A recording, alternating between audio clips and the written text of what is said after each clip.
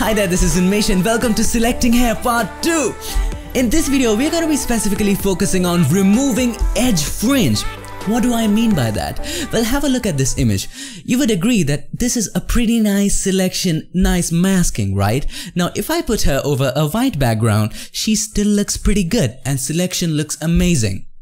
Because she was actually shot in a light grey background. But, however, if I put her over a, dark background, as you can see, you see this notorious white fringe on the edge of her hair. Watch. Today we're gonna learn how to fix this straight inside of Photoshop. Now, if you want to learn how to select hair and if you want to know 3 magical tips on selecting hair precisely, I've made a video about it. Go check the link in the description below or I'll link it right here or here. So without any further ado, let's get started.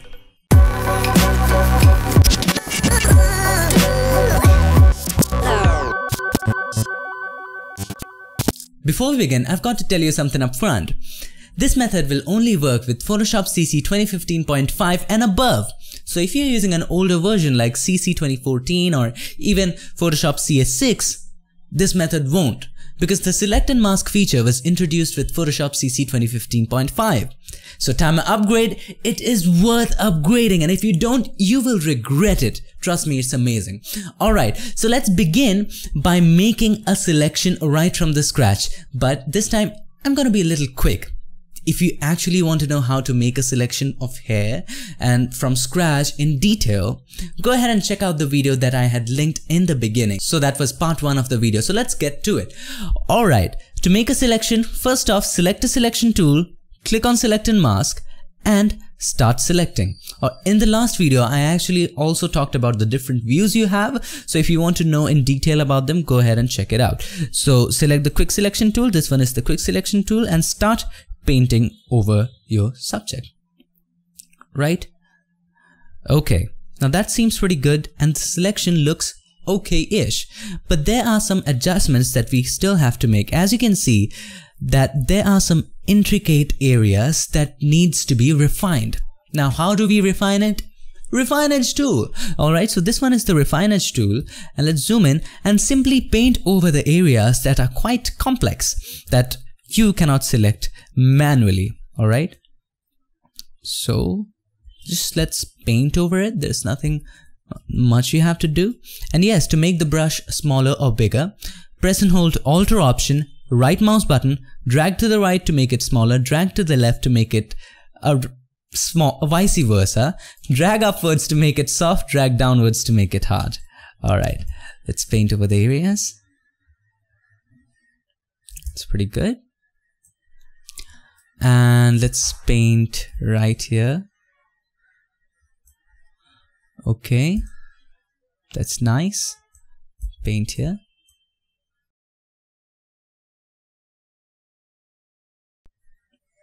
And yes, I just forgot to tell you, once you are zoomed in, and then if you want to move between different locations, all you need to do, press and hold the space bar, and once you press the space bar, watch your cursor changes to a hand, and then you can easily drag and move. Once your position is fixed, once you have decided that, okay, I'll work in this position, release the space bar, and your cursor changes back to the Refine Edge tool. Okay, so that was a quick tip there. Alright, let's paint over this area. That's pretty good. Nice. Okay. Now, as you still can see that if I go ahead and increase the transparency, the fringe is there. Now, how do we get over it? Easy. Now, before I show you this step, I apologize up front because I made you watch the whole video for just this one simple step. So scroll down and click on this. Decontaminate colors. Watch. Watch. It's gone. It's gone. Okay. This was essential because I'm gonna explain how this actually works. Alright, now when you select decontaminate colors, you see that some options are gone, like layer mask option is gone, selection option is gone. Why? We're gonna discuss that in a moment, but first off, let's go with new layer with a layer mask and click OK. Now this is a pretty nice selection. This looks nice too. But if I zoom in, as you can see, this kind of looks pretty ugly right here. Why? Because the color of the hair is lighter than the background, which is not possible because this is a dark background. At this point, you might have to increase the brightness of the background. So select the background and add an adjustment layer of brightness contrast and increase the brightness to a point where it looks okay-ish. Alright, so I think this one is fine. Let's zoom out and see how it looks. It looks pretty good, right? Let's decrease the contrast. Yeah, now it looks fine. Now how this works? Well, if you have noticed carefully, if you have keen eyes, you might have noticed that there are 2 layers now instead of 1. This fashion woman was there already, but this layer has been automatically turned off and a new layer has been created with a mask, as we saw in the option just below decontaminate layer. Decontaminate colors, right? So there was an option new layer with layer mask. So that's why new layer has been created and the old layer has been turned off. If I turn off the mask here, watch what's there. The hair has been increased, has been expanded, but the mask is the same.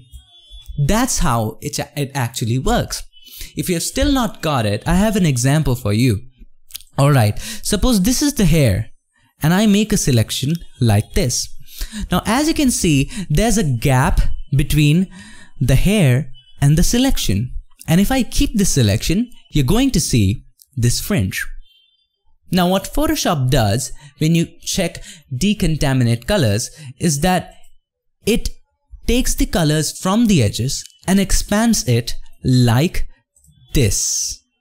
It just expands it and keeps the selection intact. The selection is still intact. It just expands the hair and keeps the mask intact, creates a new layer. Alright, so let's move back. That's the reason why it creates a new layer. Otherwise, it had to edit the layer, which is a smart object. That's why it created a new layer and it has rasterized it. So that's pretty much it for this video. I hope this video helped you, and if it did, not just subscribe, press the bell button so that you don't miss anything. Give us a like and I'll see you guys in my next one. Till then, stay tuned and make sure that you keep creating.